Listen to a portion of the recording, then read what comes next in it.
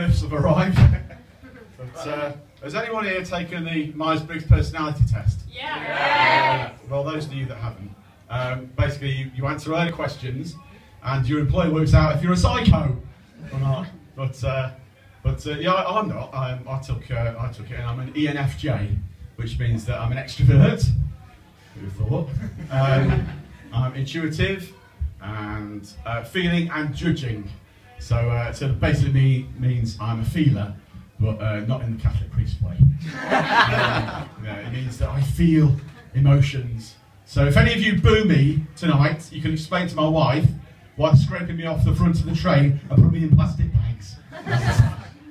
But yeah, other ENFJs are Nigella Lawson and Daniel Radcliffe.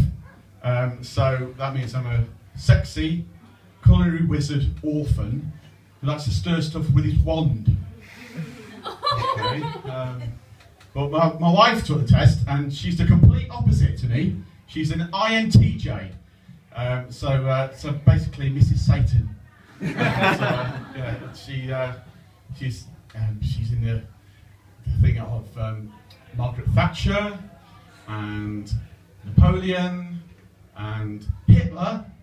So yeah, you can imagine what it's like with her. I mean, it's true. I mean, the other day we were in our local shopping centre, and we were going up to the car, and I chose the floor that we were on, and everything was going fine. And I looked up, and who'd made the lift? Schindler.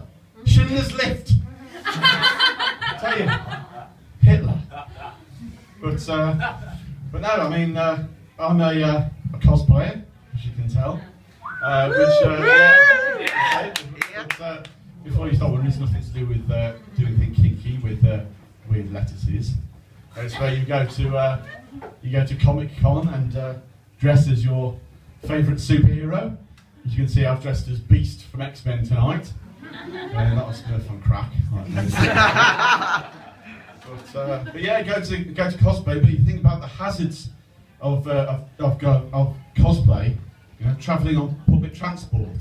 You know, I mean, has anyone ever got an erection dressed as Spider-Man? Yeah. Dressed on public transport. I mean, you got to think about it. You know, you're covered in head to toe in spandex, and like you've got loose pre-convention bowels. You're surrounded by scantily clad ladies in their underwear, also travelling to Comic-Con. The gentle throb of the underground train. Balancing the clutch between raging erection and shitting myself. But no, I mean, I was able to stem the flow, so to speak, and I got to the Comic-Con, and yeah, I'm thinking, you know, how am I going to go to the toilet? Because you think that's another thing, you know, when you're dressed, you know, in the head to toe in this, you know, full body morph suit. I mean, you could take a friend with you.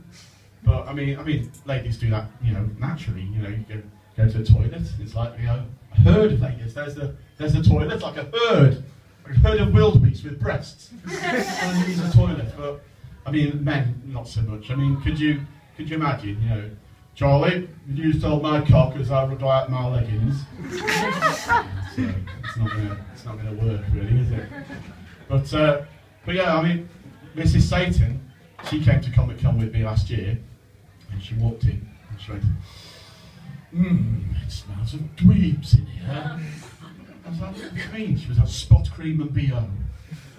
But yeah, but going back to the problem with the, you know, how going to the toilet, she had a really good thing that, you know, she did just before I left. She said, I tell you what, I'll cut you some piss flaps. I was like, right, so imagine me stood there, like that, on each chair, one leg on each chair. She's got my bollocks in one hand, she's got a blunt pair of scissors in the other, and she's jabbing away at my crotch. And I'm thinking to myself, please don't sneeze, please don't sneeze, please don't sneeze. Well, I don't have any erections anymore. Thank you.